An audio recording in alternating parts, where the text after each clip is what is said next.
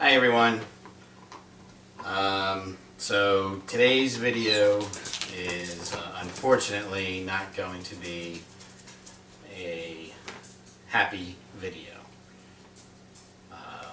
For those of you that follow us on our social media, you may have already heard on Monday evening, April 30th, we unexpectedly lost Rona. She was healthy. Those of you that follow us know that they go to the vet on a regular basis, so she just went to the vet about a month ago, and she was healthy.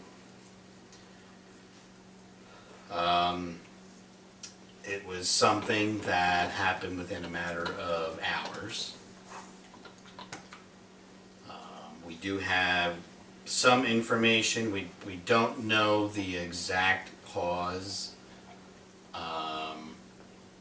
We did not opt to have a necropsy done. I believe that's how you say it, which is basically an autopsy for pets. We felt we did not want to have that type of an invasive procedure done to her.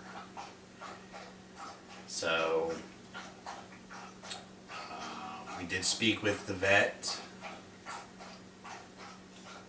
to try to get an idea of what may have happened. Based on her symptoms in the short time frame, the vet believes that it may have been some form of a toxin. Now, we are very cautious about things in the house, things in the yard. We don't even use chemicals in our yard. We do treat our yard for fleas, ticks, mosquitoes, but we use a product that is a pet-friendly product.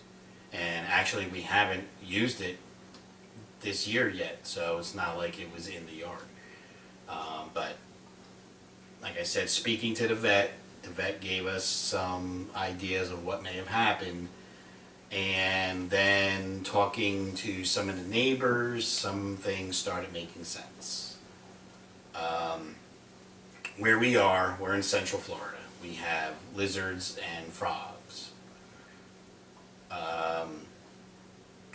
We have a unusual amount of frogs around our area right now. And that is due to unfortunately, a neighbor that is diagonally behind us.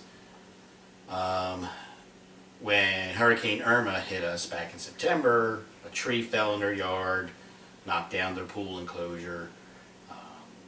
Unfortunately they did have damage, and we feel bad, but they have not cleaned their pool or maintained their pool since then. So we now have mosquitoes and frogs in their yard around their pool, and we have a large amount of frogs. Now, generally frogs and lizards are not hazardous to the dogs, according to the vet, unless they come in contact with some sort of a toxin, some sort of a chemical that may have been used in someone's yard or in someone's pool. Recently, that neighbor was pouring chemicals, we don't know what chemical, but they were using chemicals in the pool trying to kill the mosquitoes and frogs. They were skimming the pool and dumping stuff in the yard and then pouring another chemical on top of that, which we came to find out a few days ago was bleach. We also found out that another neighbor diagonally the other way from us, one of their dogs about 2 weeks before Rona became sick from a frog. So with that information and with the information we gave the vet, it's believed that she may have accidentally been poisoned by something. We're not putting blame on anyone or accusing anyone of anything. We know that, you know, whatever happened, it wasn't intentional, but we also want to make everyone aware. Not only should you be careful of products you use around your house, in your yard, but try to be aware of what your neighbors may be doing.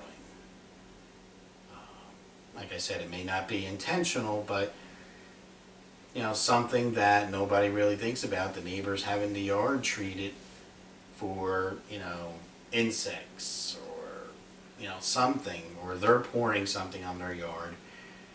It can affect the pets in the area.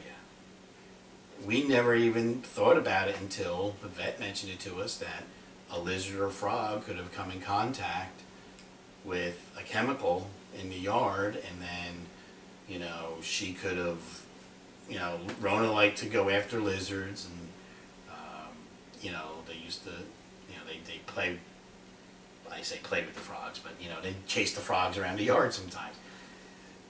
If she picked one up in her mouth, she probably didn't even need to ingest it. She could have licked a frog, a lizard, or something that had a toxin on it. And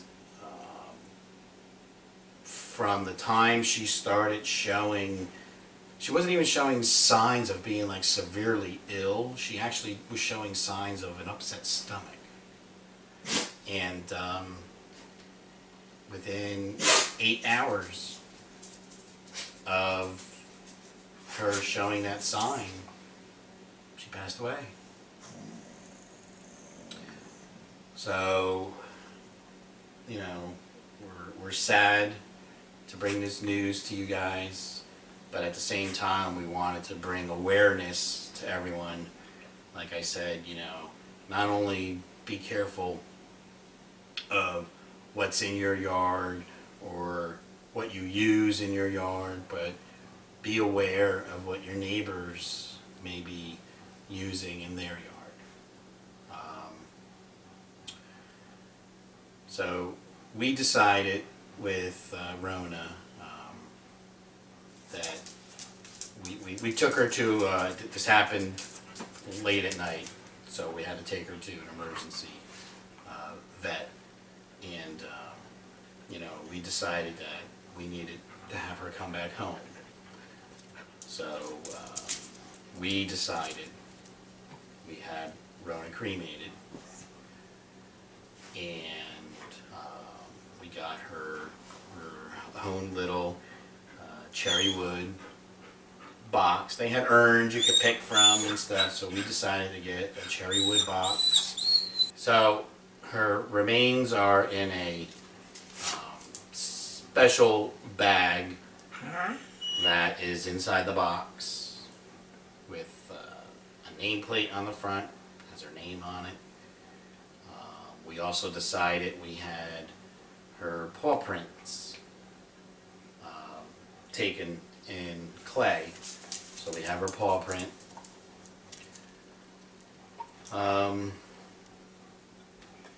It's been hard. Even these guys, for several days, felt the effects. You know, they know what happened. You know, unfortunately, you know, she passed away here at home, and they saw it, and they seemed depressed for a few days. They're getting better. We've been playing with them and doing things with them to try to keep our minds occupied and their minds occupied. We will never, ever forget her or stop thinking about her. But we need to do what we can to make things easier for these guys also. Alright, so we decided to put together some video clips from recent videos of Rona and things that she did to help keep her memory alive. In some of the clips that you'll see, one of the things that Rona did that we found funny is we call it a butt thing. She would swing her butt around at the dogs, at us, at the cats, swing her head around, you know. She did that trying to get you or them to play with her. And you'll see what I mean in the upcoming clip. So, I don't know what else to say at this point, but we'll be posting again soon.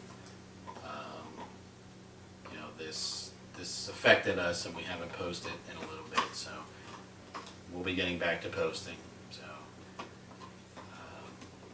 this is in memory of Rona.